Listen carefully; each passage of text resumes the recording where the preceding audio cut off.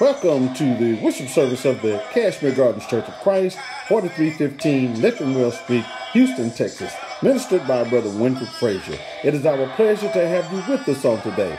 Together we will sing praises to God, lift up prayers, read from the Word of God, hear a gospel sermon, have an opportunity to give back to God, and observe the Lord's Supper. Let's now enter into worship.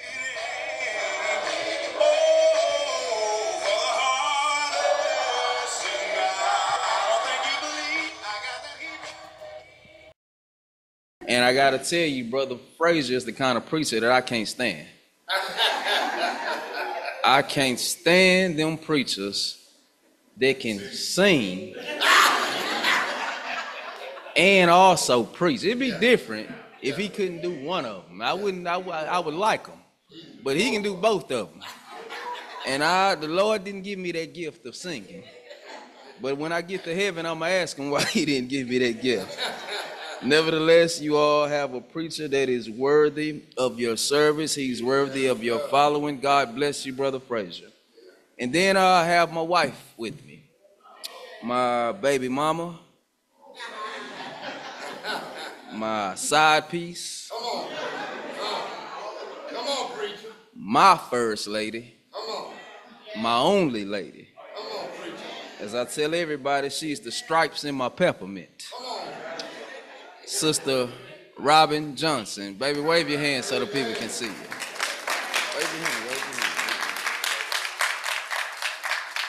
hand. And we have our two beautiful children here, Jordan Johnson, who's 11, and Jada, who is 2 going on 3. Lord say the same should be 3 in August. Somebody say, preacher, how you get that big age gap? COVID. We were at home all day, couldn't go nowhere, so we just got to looking at each other and knowing one another. And the Lord saw fit to give us a second child. God has a sense of humor. Because 8 years we were enjoying our one child, and we just thought that, I guess everything is over with. And COVID came and gave us an actual COVID baby. So y'all pray for us as well. Amen. As it has been mentioned, I am Brother Jerald Johnson, assistant minister to the Northwest Side Church of Christ, where I serve under the leadership of our man-servant, Brother Paul Jones. Brother Paul Jones is what we call semi-retired now. So y'all continue to keep Brother Paul Jones in your prayers. Then we have another gospel preacher here as well. Brother Joe, I forget your last name, brother. Brother Joe Taylor. Brother Joe Taylor. Good to see you, my brother. God bless you. Now then, y'all, I won't be long, but I will be strong. Meet me at the book of Genesis. Genesis, the 32nd chapter, beginning at verse number 22. Genesis 32, beginning at verse number 22. Want to give a round of applause for our young people as well for the way that they rendered service today.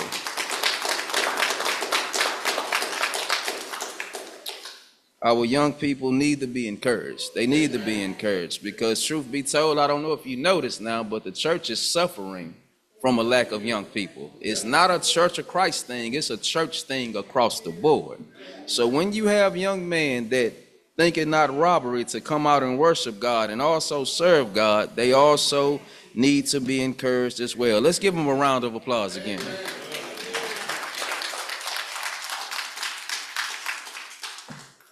Genesis 32, beginning at verse number 22. I'll be reading from the New King James Version. The Bible records these words. And when he arose that night and took his 2 wives, his 2 female servants, and his 11 sons, and crossed over the ford of Jabbok, he took them, sent them over the brook, and sent over what he had. Then Jacob was left alone, and a man wrestled with him until the breaking of the day. Now when he saw that he did not prevail against him, he touched the socket of his hip. And the socket of Jacob's hip was out of joint as he wrestled with him. And he said, let me go, for the day breaks. But he said, I will not let you go unless you bless me. So he said to him, what is your name? He said, Jacob. And he said, your name shall no longer be called Jacob, but Israel. For you have struggled with God and with man, and have prevailed. Then Jacob asked, saying, tell me your name, I pray. And he said, why is it that you need to know my name? And he blessed them there. So Jacob called the name of the place Peniel, for he said, I have seen God face to face, and my life is preserved. Just as he crossed over Peniel, the sun rose on him, and he limped on his hip. Therefore, to this day, the children of Israel do not eat muscle that shrank, which is on the hip socket, because he touched the socket of Jacob's hip in the muscle that shrank. If you don't mind, meet me at verse number 31, and this will be where our sermonic presentation will take fold. Just as he crossed over Peniel, the sun rose on his hip, and he limped on his hip. Is that not in your Bibles? I want to tag the text this morning, living with a limp. Living with the limp. In Japanese art, there's a Japanese pottery, a form of pottery rather, called kintsugi. Everybody say kintsugi. Kintsugi, what goes on in the art form of kintsugi is the potter, he takes a large vessel that has been destroyed, and he somehow, some way, makes the vessel more precious, more expensive, and in some cases, priceless. The term kintsugi means golden injury. And these vases are broken and put back together again, hear me, Kashmere, by a master potter. They are not simply just glued together, Brother Taylor. The potter repairs it with fine gold, with fine silver or platinum to form together an injury, and shows that the vessel has been broken, but its beauty comes from its breakage. Its beauty comes from its imperfections, and the potter wants to show us that these imperfections are something to celebrate and not something to hide.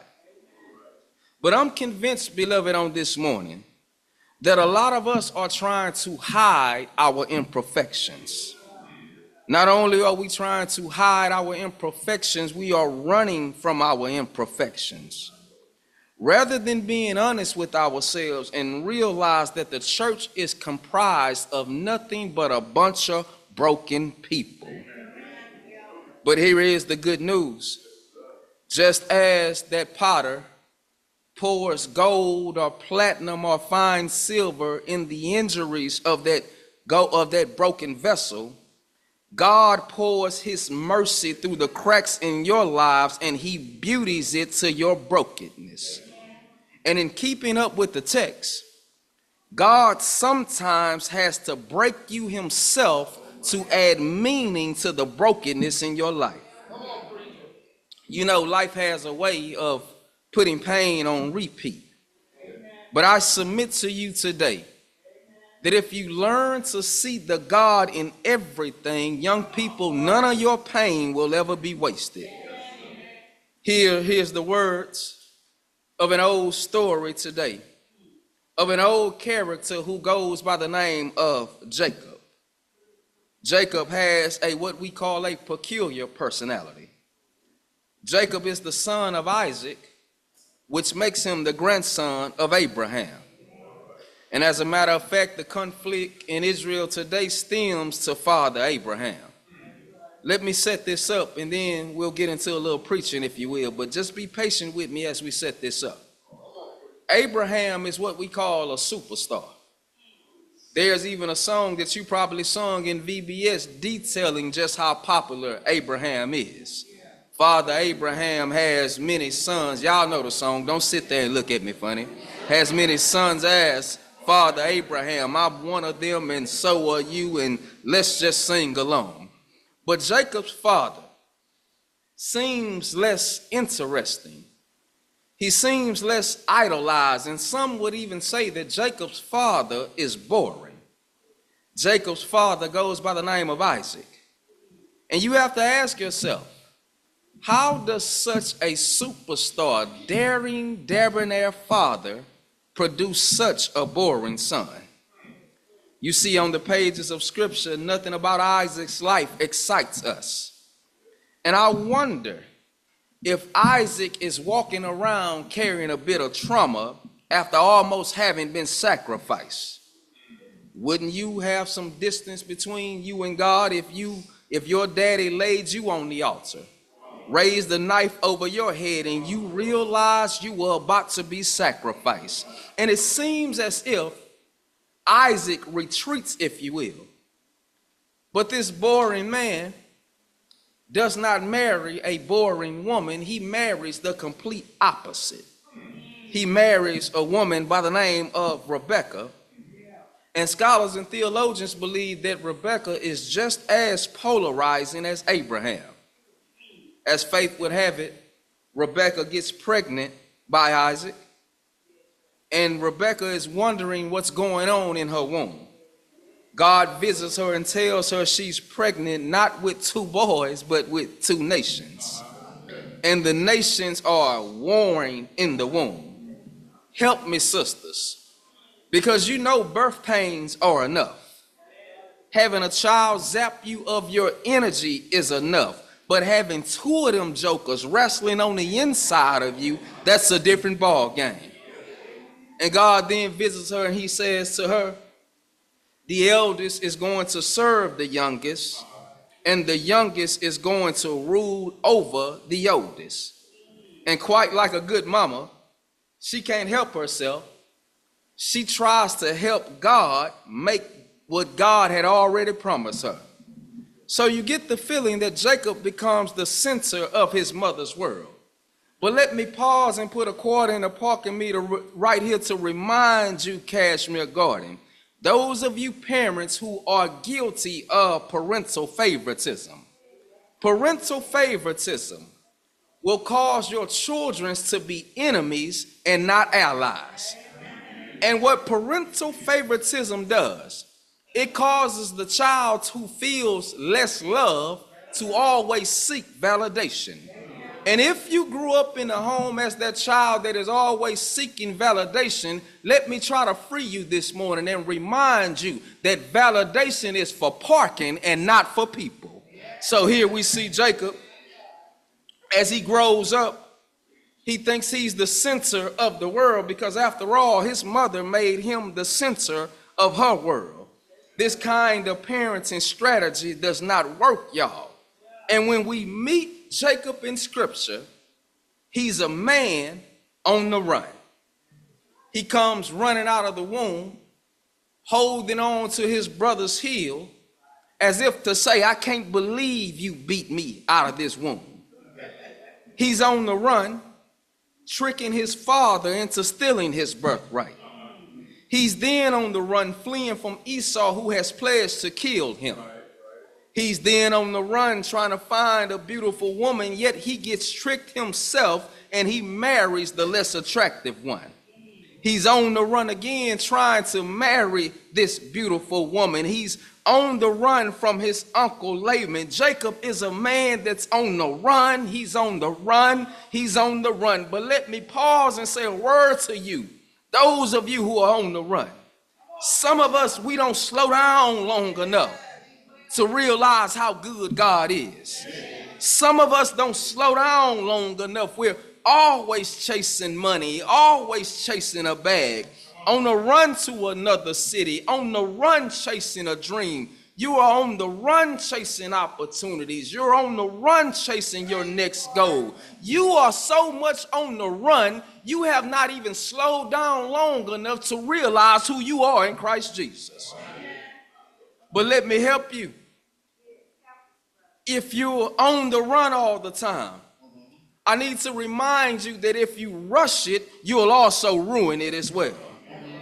You are so much on the run, you haven't paid attention to who you are, beloved. And hear me, moving fast is not the same as going somewhere. And beloved, this is something that I'm working on in my life, because many of us young men, we're always on the go. But here it is, young man, I'm starting to learn that God wants more for you than you can ever want for yourself. You just got to trust him to get it his way. And every day God shows us he wants more for us. We just need to trust him to get it his way. When you trust him to get it his way, you don't have to plot to get it. When you trust him to get it his way, young lady, you don't have to sleep around to get it. When you trust him to get it his way, you don't have to wear yourself out to get it. When you trust him to get it his way, you don't have to lie to get it. When you trust him to get it his way, you don't have to bully your way to get it. God wants more for you than you can ever want for yourself. And here you go, you see Jacob. Jacob is used to getting things his way. But I want to paint this picture of Jacob. Can't you see Jacob? Has on a dark purple suit, blue polka dot shirt, polka dot tie, nice fresh fade, smooth dark beard. I ain't talking about me, I'm talking about you. Can't you see Jacob? Because truth be told, beloved, a lot of us look at the story of Jacob, but what God is showing us this morning, that a lot of the characteristics that Jacob has, they are in you and I as well. Jacob is on the run after he tricked his uncle. And when we find him in the text, we find Jacob taking a nap between two burned bridges. And the last thing this deceiver wanted was a fight. He's been moving his family. He's been moving his life. He's exhausted. He's emotionally fatigued. And he pauses to lay down in the midnight sky. He's alone with himself. And in that moment, Brother Fraser, the Bible says an unidentified person picks him up and throws him down. Y'all looking at me like this is normal. Imagine you're asleep in your bed, and all of a sudden, an unidentified person wakes you up, picks you up, and lay you down. What would you have said? I guarantee none of us would have been singing "It's Harvest Time." Many of us would have said, what in the world is going on in here? Do you know what would come out of your mouth, beloved? And hear me, church. Jacob is alone by himself. And I want you to understand that sometimes God will do the best work in your life when he gets you alone by yourself. Because many of us, we feel like we haven't had the direction of the Spirit of God in our lives. Because we live in this generation where we keep iPods in our ear. We keep headphones in our ear. We have more screen time than we have Bible time and prayer time. We're always on social media, always binge watching the television, always binge watching and listening to the latest podcast. But I need to remind you, God gets you by yourself, and when he does, sometimes life has to wear you out so you can hear from the word of God. You will come to know yourself when God gets you by yourself. And as we look at this lesson that's entitled Living with the Limp, two things I want to give you, then the lesson will be yours. if you are going to live with the limp, it involves wrestling with God. And if you are going to survive with that limp, it involves clinging to God. 2 points for you, then the lesson will be yours. Wrestling and clinging. When we get to Genesis 32, when you get to around verse number 23 through 34, 22 through 23 rather, the Bible says, then Jacob was left alone, and a man wrestled with him in the break of day. The original Hebrew language suggests that they were kicking up dust. But notice what Jacob does in the text. He starts to fight back. You would as well if somebody disturbed your life. As if Jacob is saying, you can't disturb my life and expect me not to fight back. Because Jacob wants to hold on to this unidentified man. And Jacob realizes that this unidentified man is stronger than him. He's mightier than him. And what he does, he simply holds on to him. Don't miss your shout, Kashmere. This is powerful, because the only way you can fight against God is to hold on to God. You and I need to understand that God has worth something holding on to. I don't know about you, but I got my testimony of why I hold on to God. I hold on to God because he's able. I hold on to God because he is our creator. I hold on to him because he's my deliverer. He's my defender. He's from everlasting to everlasting. He's faithful. He's forgiving. He's gentle. He's gracious. He's immortal. He's Jehovah. He's Lord of Lords. He's King of Kings. But matter of fact, he has a name that is above every name. Hold on to God, Kashmere, because he has something worth holding on to. He holds on to him. And let me pause and say, God has been lingering in our life, but we don't hold on to him when he comes to visit us. Sometimes God comes to visit us and we push the devotion to the side. We close the Bible. We mute the sermon. God is knocking at the door of our heart and in our minds, but sometimes, beloved, our affection is somewhere else. But this ain't no choreographed fight, y'all. Again, the Hebrew word suggests that they were kicking up dust. They were actually in a fight. And it was taking Jacob everything that was on the inside of him. It was taking Jacob everything that was on the inside of him, because here it is. When you finally come in contact with God, it's going to take everything that you have as well. Because you can't keep God and keep your sin at the same time. You can't keep God and be a people pleaser at the same time. You can't keep God and keep wrestling with yourself at the same time. Hear me, y'all. Somebody is going to win outright, and the will of God is always stronger than your will. You know, we love to talk about how God fights against our haters. We love to talk about how God fights against the world. But I had to learn that it's three enemies in the world. There's the enemy around you. That's the world. There's an enemy below you. That's the devil. But y'all know who we fight with the most? The enemy that's on the inside of you. Sometimes your biggest enemy is your inner me. And here goes Jacob. He's fighting with himself. But I want us to understand that thanks be to God that he wrestles with us. Because in my 42 years of living, I've learned that there are some things that we wanted to do, some things we could have done, but God kept us from it because he was wrestling with us. God is trying to, and God wrestles with you because he's trying to get some stuff out of you as much as he's trying to put some stuff on the inside of you. But verse 24, Makes me scratch my head. Verse 24 says, Jacob and this man were wrestling until the break of day. Yes, sir.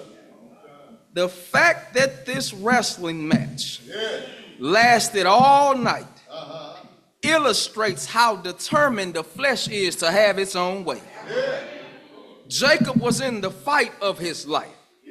And Jacob refused to give up or give in. Doesn't sin have a way of just keep hanging on to you, beloved? It refuses to give up. So to teach us to lose, God not only wrestles with us, watch this, he cripples us as well. Jacob didn't give up. So God dislocated his hip. And when you are wrestling with God, remember y'all, God doesn't fight fair. Yes, he's good. Yes, he's holy. Yes, he's just.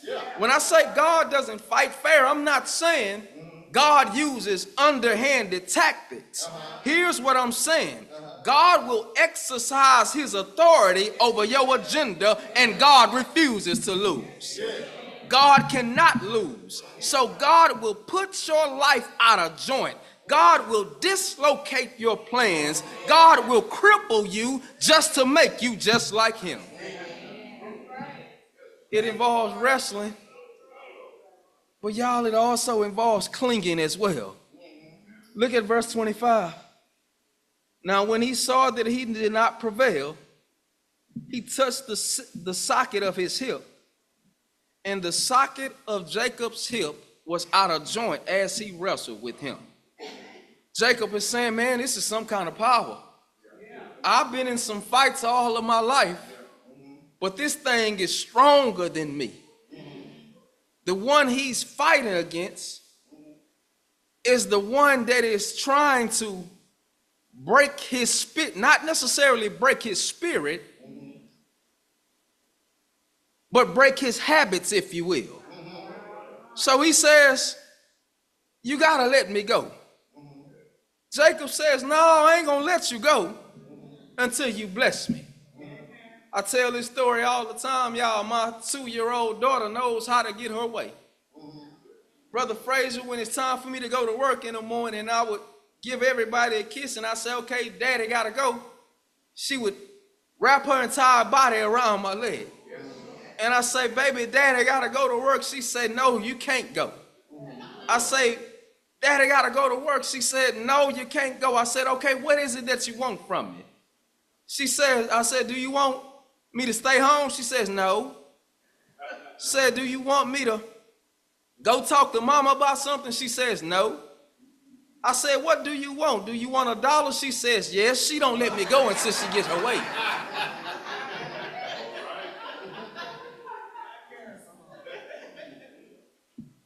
But hear me. That sounds humorous. But when was the last time we held on to God long enough just to get an answer from him, y'all? Jacob says, I'm not going to let you go until you bless me. This is personal to me, y'all. Because here I see Jacob saying, I didn't come this far with you, Lord, to leave out of here with nothing. I haven't been wrestling with you all night to leave out of here with nothing. I haven't been clinging to you because I want clarity. I cling to you because I trust you. Because, Brother Taylor, everything that I read about God in this book says he's a good God.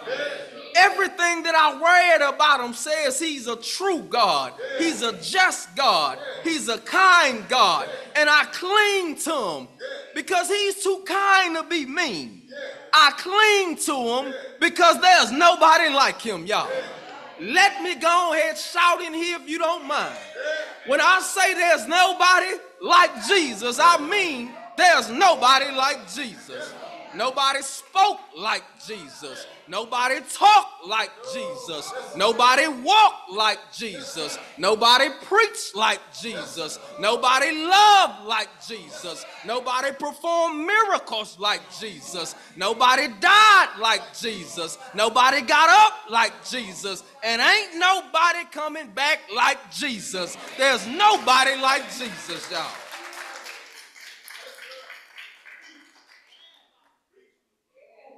Ain't no way, God, I've been walking with you this long, going through all the Hades in the world, and you expect me to let you go. No, I'm not letting you go because I don't have nowhere else to go. I don't have nobody that will love me like you will love me. I don't have nobody that will forgive me like you can forgive me.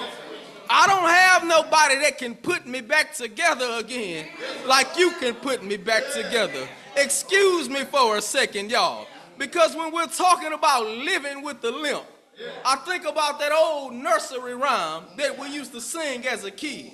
You remember that nursery rhyme that talked about Humpty Dumpty?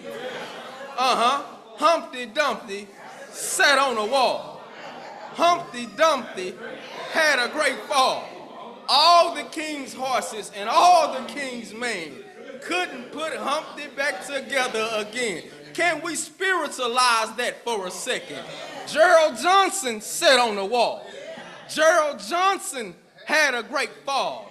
All the vices in the world couldn't put Jerald back together again, but glory be to God, Jesus put them back together again.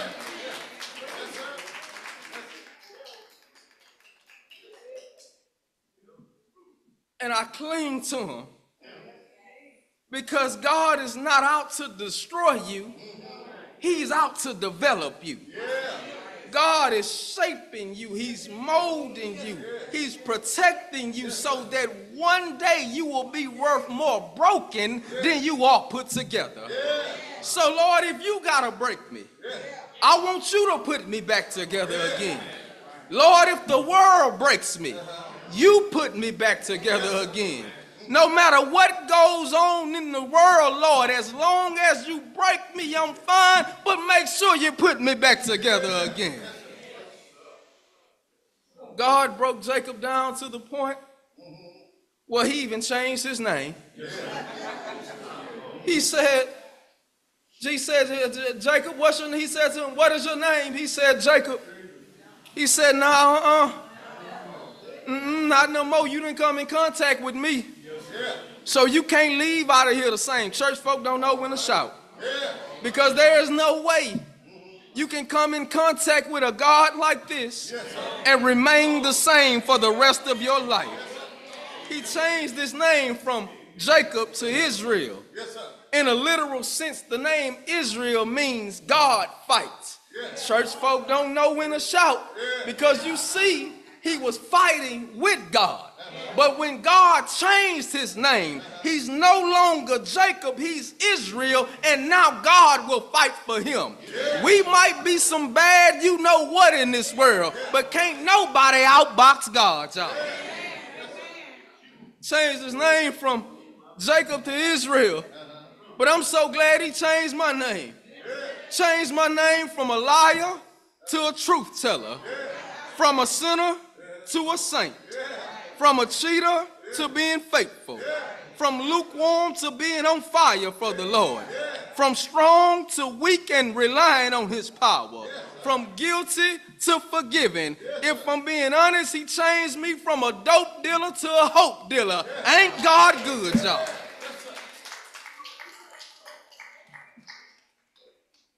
And he won. Jacob won this fight because now God will fight for him. Kashmere, as I get ready to close, need to tell you about this story that I read about golf balls. Found out years ago. Well, let me tell you how I got the story. A couple of my frat brothers tried to get me to play golf. And I watched golf on television. And nothing about what I saw on television made me want to get out there and go play golf. So I said, hey man, how long we gonna be out there? They said, oh man, we got 9 holes. I said, does that mean we gotta put that ball in the hole 9 times? They said, yeah, you right. I said, so hold on. You mean tell me we gotta hit the ball, get in the golf cart, drive to the ball, get out the golf cart, hit the ball again, get in the golf cart, drive again, hit the ball again, and we got to do that till we get it in the cup 9 times? Nah, I'm good. Y'all can have that, man. Stay with me. I'm going somewhere with this. As I was doing a little research on the game of golf, Brother Fraser, I found out that golf balls, when the game of golf was invented, the golf ball was smooth. So there was a man one day who used to be a groundskeeper for a golf course. He would just collect these dented golf balls. And one day, as he collected hundreds of dented golf balls, he said, I'm bored, I ain't got nothing else to do. Let me hit these golf balls. So he grabbed the smooth ball and he hit that ball. Boom. Ball traveled far. And he said, these dented balls, they ain't worth nothing. Let me hit this one. Boom. And he noticed that dented ball flew further than that smooth ball. He said, something ain't right about this. This one got more dits in it. I know this one ain't about nothing. Put it down and boom. He said, my goodness, look at that ball. Then he grabbed the ball and a hammer and a nail and started nailing more dents in the ball. And he put the ball down and he swung and the ball went so far the man couldn't even see it. Beloved, you and I, we came into this world smooth. Before we came to church, we were smooth. Before we came to Jesus, we were smooth. And we've been walking with the Lord a long time. And walking with the Lord, I'll be honest with you, you get some dents in your life. Can I be honest with you? Being a gospel preacher, you get some dents in your life. Because let me say this and I'll go on. A lot of times, beloved, preachers don't get grace in the church because there's grace from the pulpit, but there is no grace for the pulpit. That's another sermon within itself. So preachers get dented as they walk with Jesus. And I stopped by this morning to remind you that God has to dent us, not to destroy us, to develop us so we can go further. Y'all ain't saying nothing. In this thing called life, beloved. I don't know about you, but I'm thankful for the dents that I received in my life. I'm thankful for being bruised in my life. I'm thankful that God dented some things in my life, not to develop me, but not to destroy me, but to develop me so I can go farther with Christ Jesus in this thing called life, y'all. And you ought to be thankful as well for the dents in your life. They don't feel good, but God got some good out of it. How do you know? And we know that all things work together for the good of those who love God, who are called according to his purpose. You're not dented just to be dented. You're dented so God can develop you. Oh, and let me say this. Sometimes God has to dent you just so he can deliver you as well. And then when you see Jacob, verse 31 says, he got up the next morning and he was limping on his hip. People look at that and they say, God didn't have to give Jacob that limp, but here's grace. God could have killed him. Y'all don't know when to shout. Y'all don't know when to shout. Do you know the thing that could have killed you is the thing God lets you survive just so you can get it right with him again, y'all? And let me be honest, the only reason why we come to church, because we know what it's like to be dented. The only reason we walk with God, because we know what it's like to be dented. But I thank God that the dents did not destroy me. They developed me, even if I got to walk with a limp. If I got to walk with a limp for the rest of my life, I'm going to limp my way on to heaven, because when I get to heaven, the Bible says I get a new body, a new mind, a new spirit. But furthermore, I'm with Jesus for the rest of my life, beloved. There's somebody here this morning. You know what it's like to be dented. You know what it's like to have holes in your life. As one preacher would tell me, he said, Jerald, I got some holes in my life. I got holes in my life because I leak sometime. But he says, glory be to God, he knows how to patch me back up every now and then. And the only way God can patch some of us up, beloved, is when we learn to come to him. How do we come to him, young brother? You've heard the word. Believe, repent, confess, and be baptized, and give your life to Jesus Christ. Let me tell you this.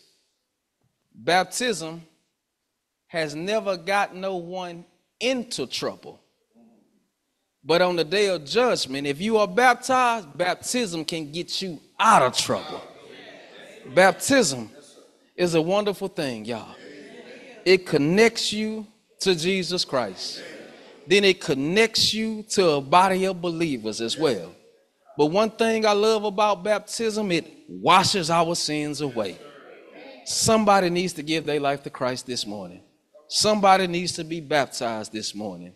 And if you are a child of God, remember, every dent you have in your life is not to destroy you, it's to develop you. And God, when he develops us, he's going to get some good things out of us so we can fly further in this thing called life. I've spoken to you long enough.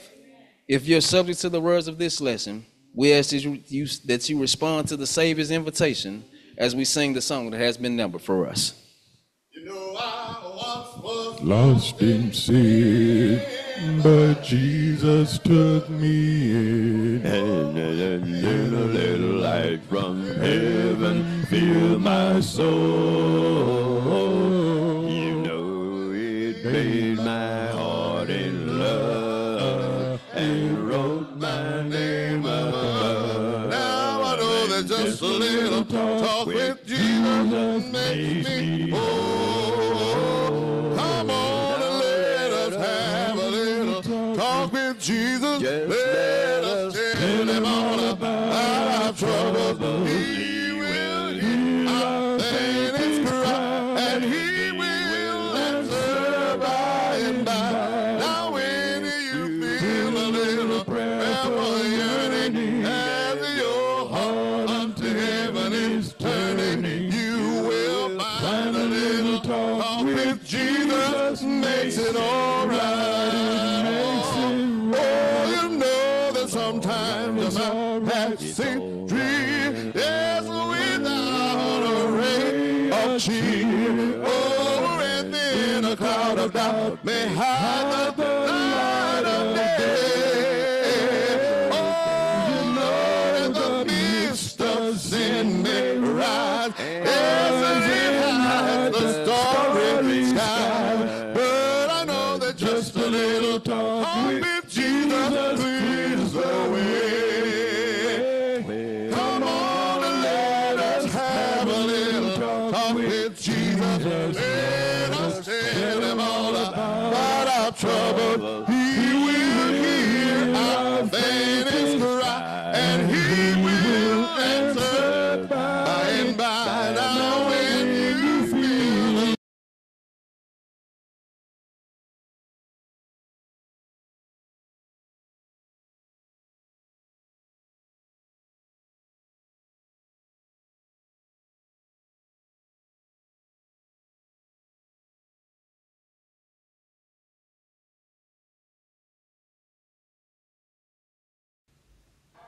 Thank you for being with us today. Please contact us for a Bible answer to a Bible question, a prayer request, a call from the minister, communion supplies, how to give electronically, and our weekly schedule. Until the next time, may God bless you and keep you is our prayer.